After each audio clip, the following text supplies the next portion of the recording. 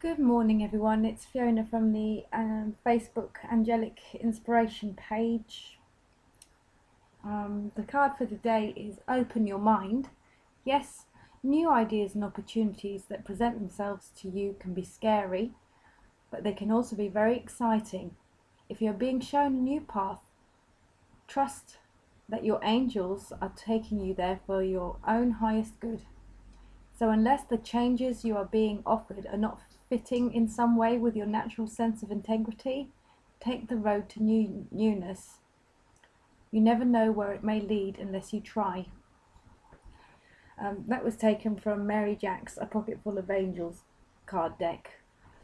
So the theme on the page has been change. I've been going on about that since we hit 5,000, and for me, I feel that's very true. Lots of things are changing, lots of things are shifting, people are being different, I'm being different, but that can also bring anxiety and stress because things aren't as they were and the new dynamics might be quite daunting, or you're questioning them. Try not to, and just try and shake it off or breathe it out.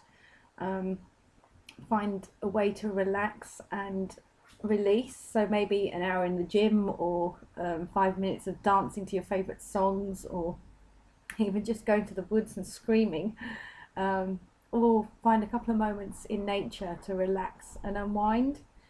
And I've also taken a card from Oracle Cards by Annie B, which were free in the Spirit and Soul magazine out here in the UK, and the card is From the Heart 3.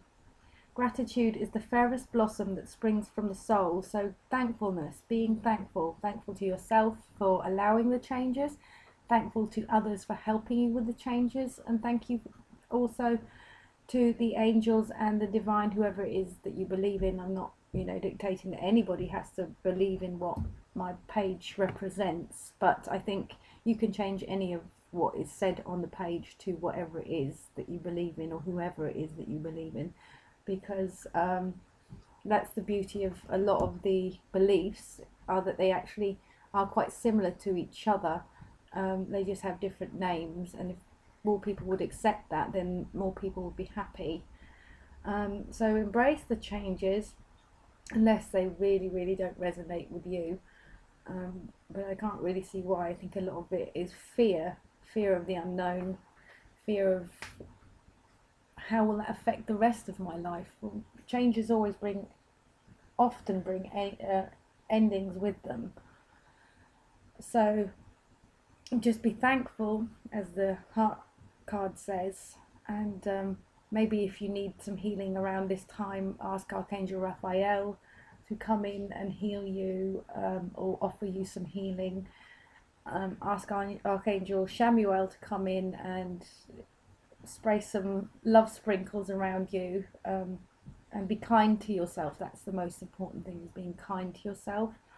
The road ahead can be good if you let it be.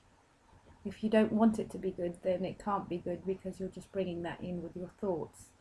So just let it happen, and ask the angels for signs. I had yesterday a couple of signs that were quite funny, because I asked for a sign to make a choice, and I got the first sign, and I didn't really acknowledge it. I just thought, wow, why is that woman pushing that huge thing past me? And then later I saw this dead bird in the road, and I thought, what kind of a sign is that? And then I got led back to the sign that just walked past me, and I was like, oh, that's a sign. And then I was really happy because I got the sign that I was looking for.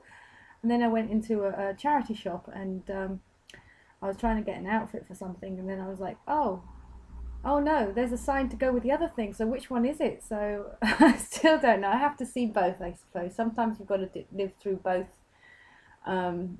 things if you have a choice, and then make a choice on your experience that feels right to you. You can't just make a choice without living through certain things. So going with the flow and all that.